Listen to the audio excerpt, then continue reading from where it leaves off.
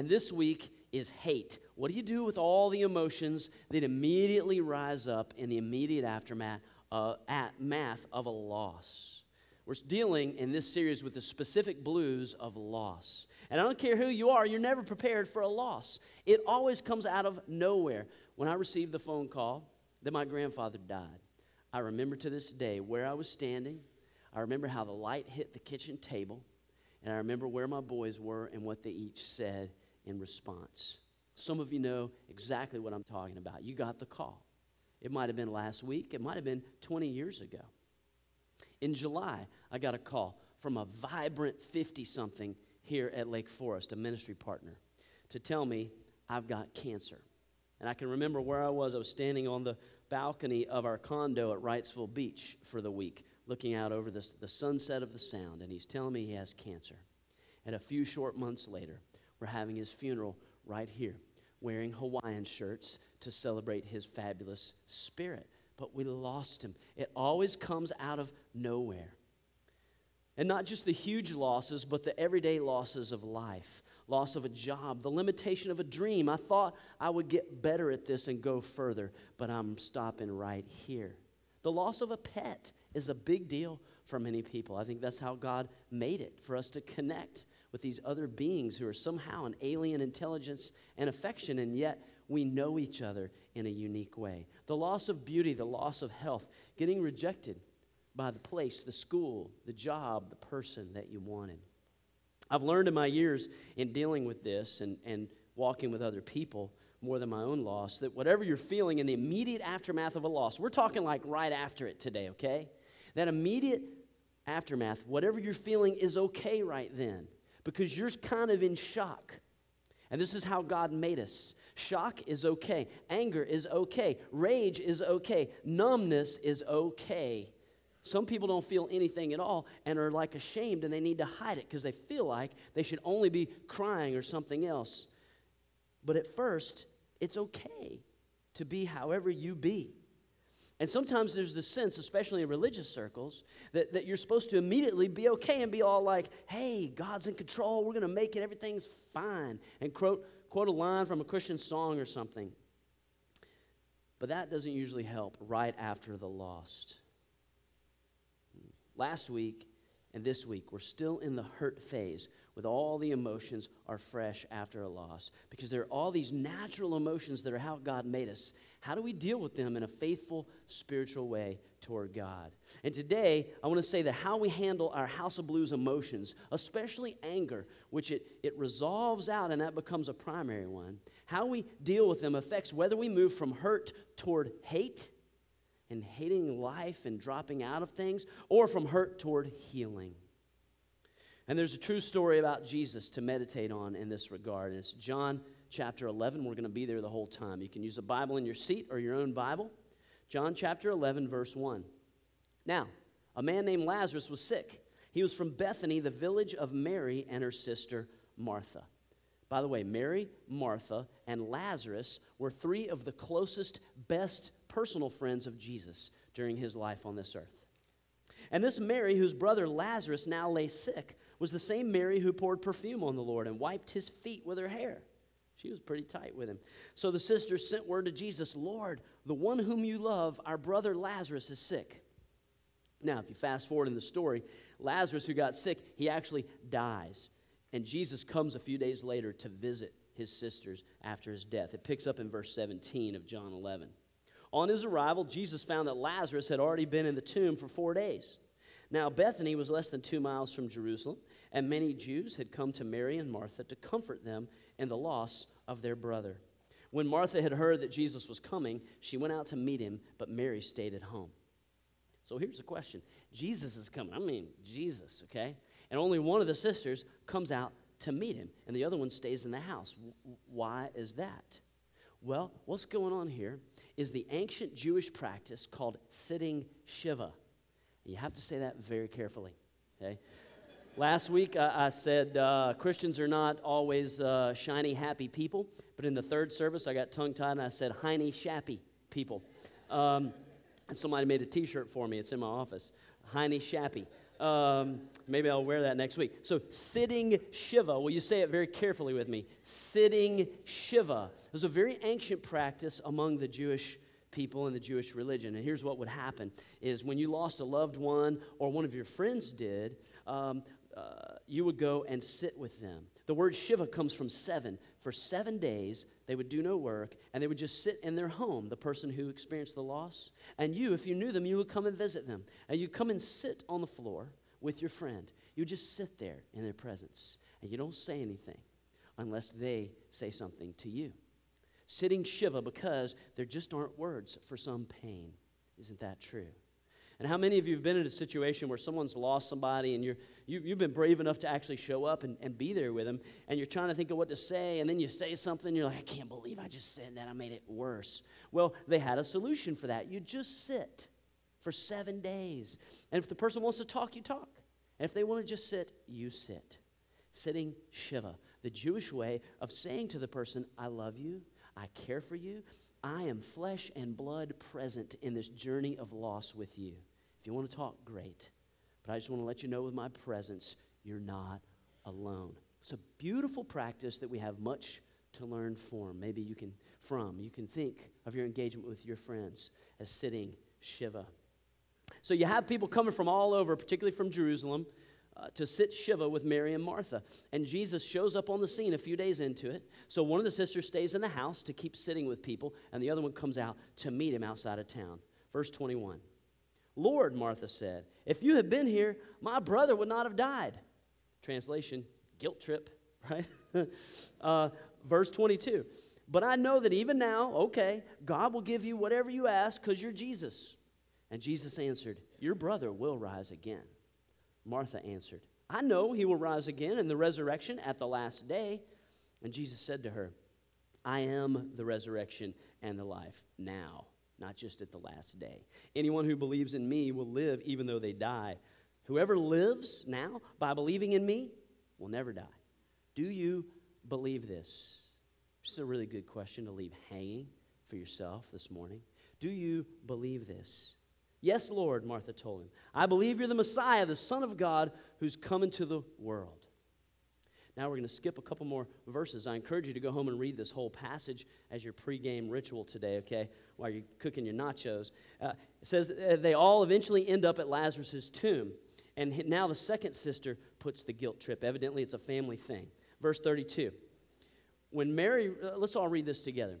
When Mary reached the place where Jesus was and saw him, she fell at his feet and said, Lord, if you had been here, my brother would not have died. When Jesus saw her weeping, and the Jews who had come along with her also weeping, he was deeply moved in spirit and troubled.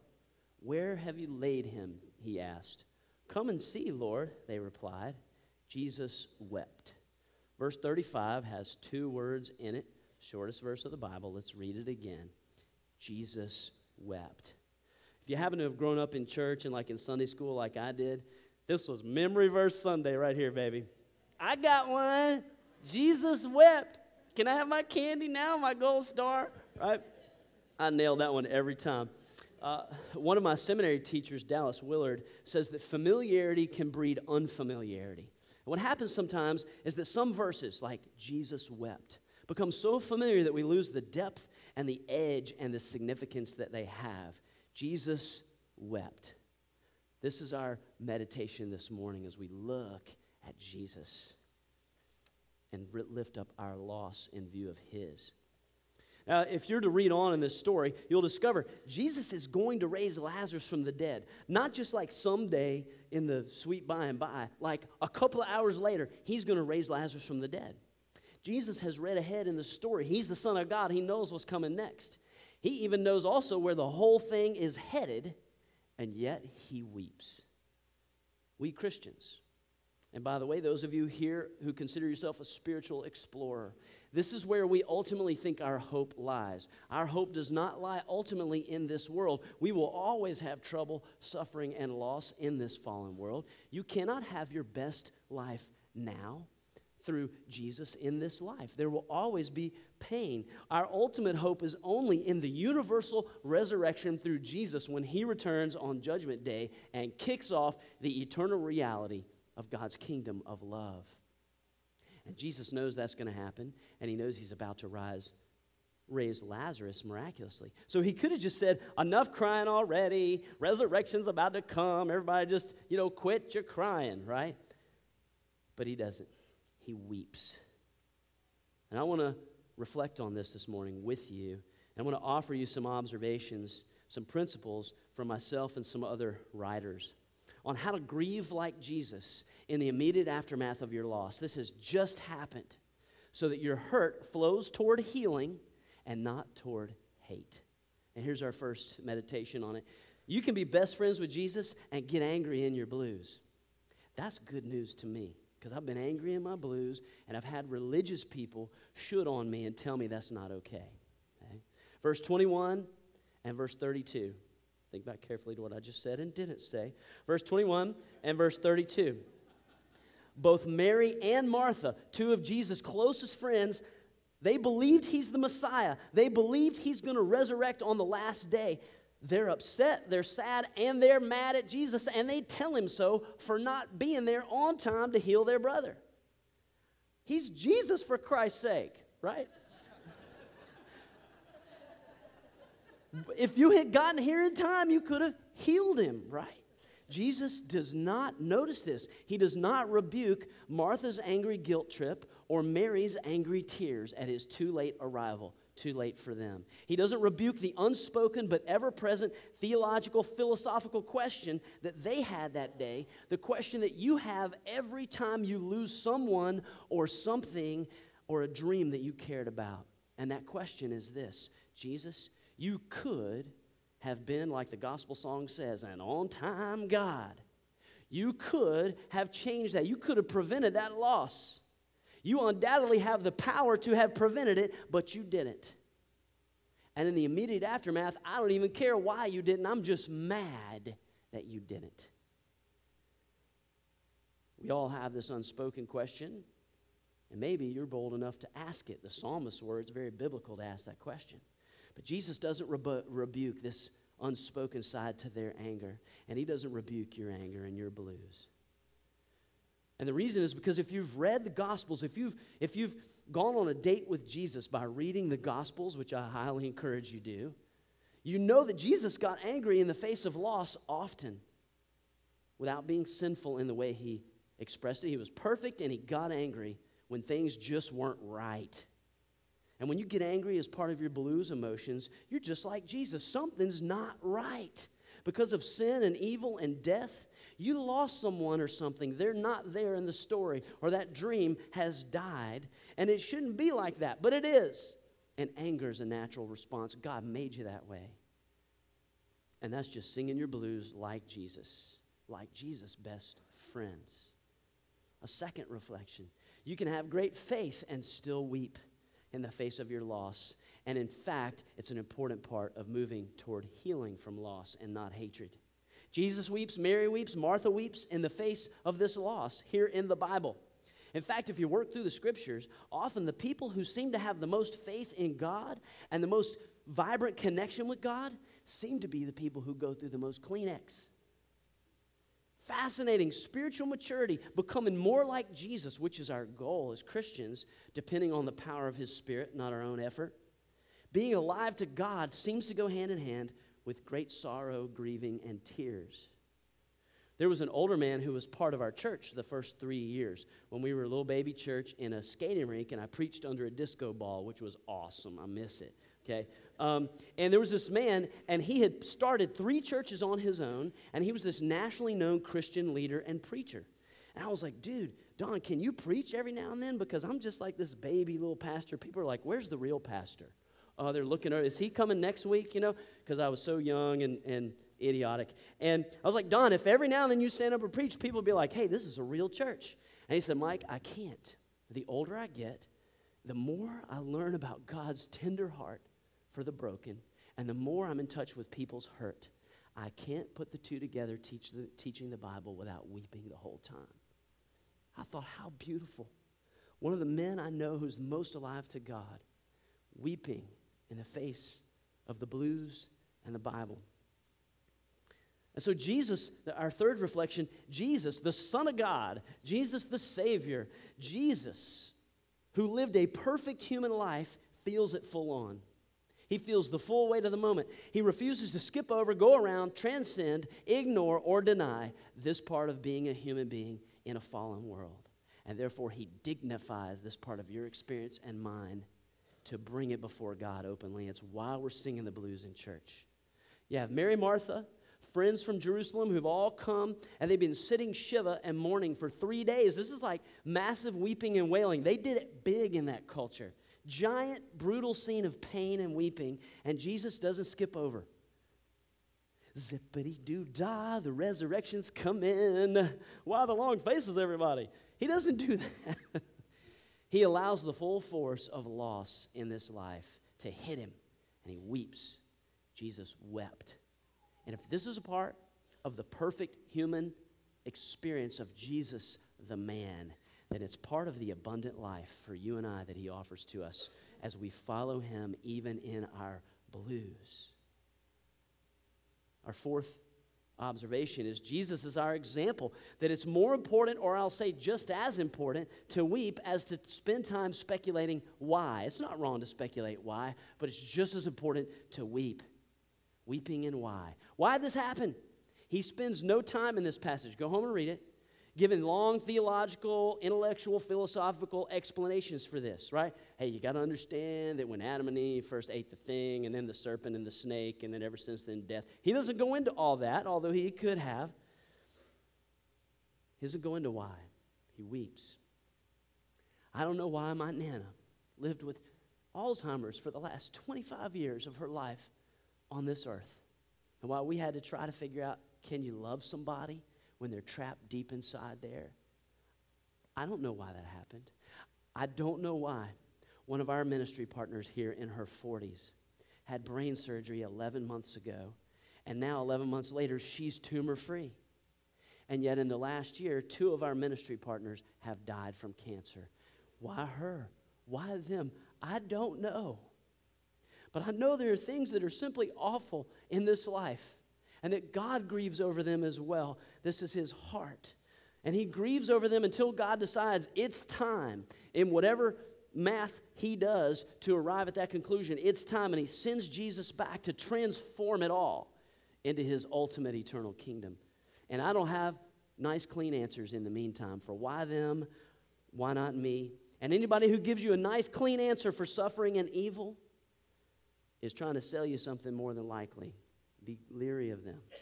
The Psalms in our Bible, the whole middle section of your Bible, are full of prayers and songs and blue songs that bring why and weeping equally before God. And they don't resolve the why question. They just finally get to where Jesus is. About the only why that Jesus gives is ultimately it will all give God glory. And you just have to trust that through his resurrection. So Jesus, in the midst of all this sorrow, weeps. Something else really important that Jesus is modeling and teaching us here, in the words of another writer, I like how he phrases this: if we don't let it out, then it's still in there. This is what it means to be most fully human, alive to God and alive to yourself. You know how if a wound, I don't know how long it's been since you've had a big old nasty wound, you know? That might have been when you were a kid. But you know how if you got a big wound, if you don't let it flow a little bit, and in fact, the medical term is weep. If you don't let that wound weep out a little bit, seep a little bit, and get cleaned out, then the wound and the stuff inside of it will back up and it'll rot, and it rots into pus. You know, the grief, the anger, the sadness in you and I, it'll turn emotionally, spiritually, existentially into something like pus. Hatred toward the world as it is, the pus of deadness toward God, the pus of oblivion toward beauty and love, and that you can go on and actually know and trust other people. If you don't lance that wound and let it weep, let it bleed a little bit in grief like Jesus did. Jesus lets it out. He pours it out before moving on to the next thing. 2 places in this text describe Jesus as being deeply troubled in his spirit.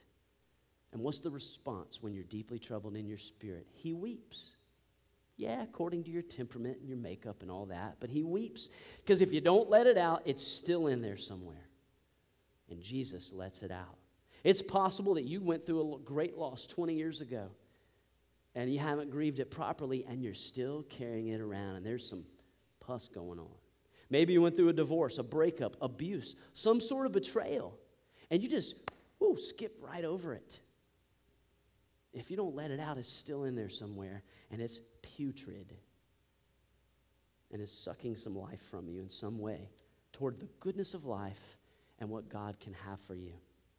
Jesus, fully connected with God, a completely whole person alive to God. Almost every religion, even if they don't honor him as the Son of God and the Savior, they honor Jesus as the most alive person who ever lived, okay? So even if you're not a Christian, you got to give him that.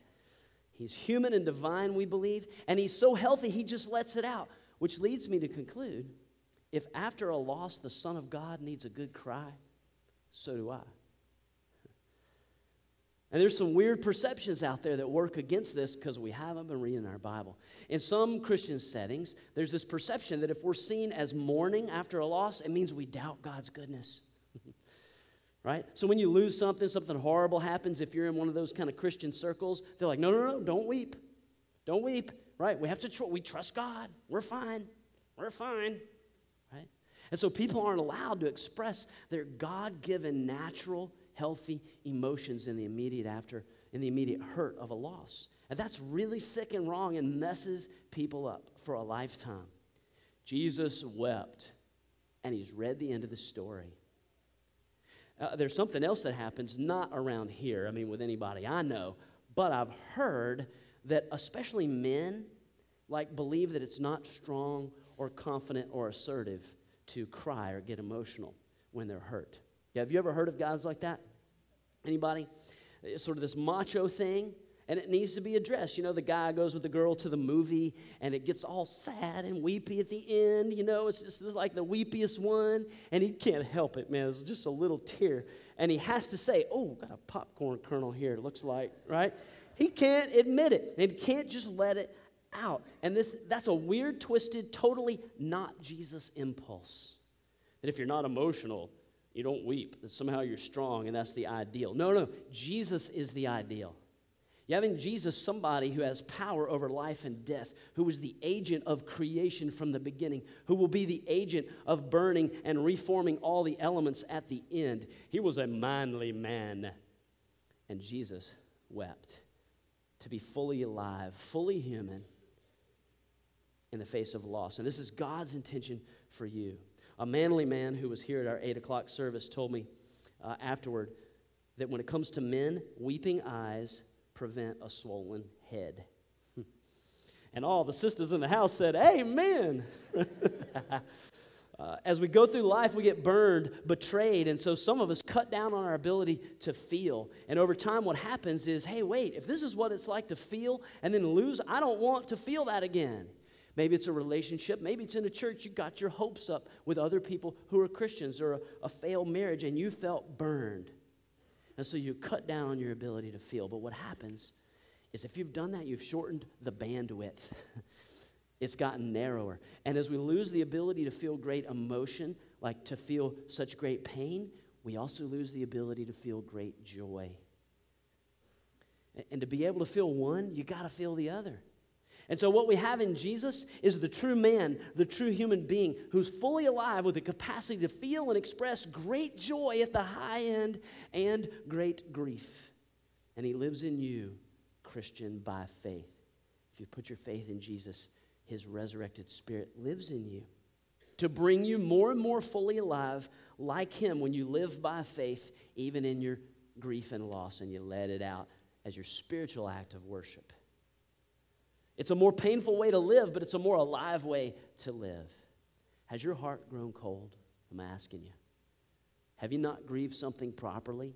And this series, this month, is your time to reflect on it, name it, bring it out before God. We have a chalkboard out here in our prayer shack that maybe at some point during this series, you just need to go write it on there. Grieve your loss.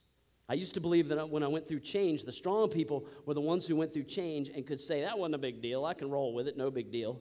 But I realized that's not strength. We always experience loss all through life, not just when someone dies, because every change involves some sort of loss. To decide, the English meaning of that word, means the death of one option.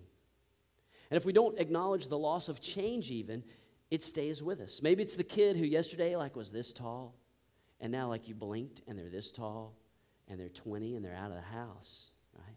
And you find yourself grieving, which is healthy, to realize things aren't how they used to be. My son Austin, when he was 3, he got this intuitively. Whenever he would have to make a choice, he would sit on his bed and cry because he knew intuitively it meant the death of the other option that he didn't choose. Change is loss. You had this group of roommates and you were all tight and you're like, man, this is life, man. It's better than a TV show, the way we all are together. And then this one moved away, this one went there, and that one got married, and it's different. It's not like it was. You're like, I'll probably never get that back. And when we're most fully alive, we're in tune to these things and we properly grieve them. That doesn't mean we're crying all the time, but life has changed. You moved here from another place and you're like, I should be fine with this. Lake Norman rated top place to live, #1 Reloville in America. But you left some people behind, and yeah, you love it here. And you moved for some good reasons, but leaving a place involves change and loss. I got this new job, it's better than the other job, but I'm not with them. Right? Life is not how it was, it's now this way. And it's okay and necessary to go through a grieving time. Birthdays, need I say more, right? And not just when you're older, when your kid gets another year older. And in the midst of that joy, you think they're not that age anymore, they're this age. And you celebrate them growing up another year. But within it, if you're honest, you're like, that's my little dude, and now he smells, right? Great joy is often tinged with sorrow because it involves change. Jesus wept. What happens in our world is we fly from transition to transition without stopping to grieve. But we need to stop and grieve and go, it's not how it was. I need to grieve it in order to follow Jesus and be a fully alive to God person. Well, here's the last thing. Verse 23 to 25, Jesus says something fascinating to Martha. Jesus said to her, your brother will rise again. And Martha answered, I know he'll rise again in the resurrection at the last day. And Jesus said to her, I am, notice present tense, right now. Not like at the last day. I am the resurrection and the life. I'm like life right now. And anyone who believes in me will live even though they die. And whoever lives, this is present tense right now, by believing in me will never die. And then he says this question that we left hanging earlier. Do you believe this? You, yes or no, do you believe this? Good one to deal with. Jesus says, hey, Lazarus is going to rise again. And then she quotes a Bible verse from Daniel 11. And it's like, yeah, in eternity, things will be all fine. I'm good with that. And Jesus goes, no, I'm talking about now. Do you trust me now? Because those who believe now, I give life now. Now. I am the resurrection and the life now. Do you believe in me? I'm not just talking about someday in the sweet by and by. Do you trust me now? And this is where we end, friends. Do you trust me now? Do you believe what I'm saying? Do you believe my way is best in the face of loss and in the face of everything? Do you trust me with your parent who's stuck in the haze, the fog of Alzheimer's, that you'll find a way to love them and that somehow it'll come out okay if you just follow Jesus in that experience of loss?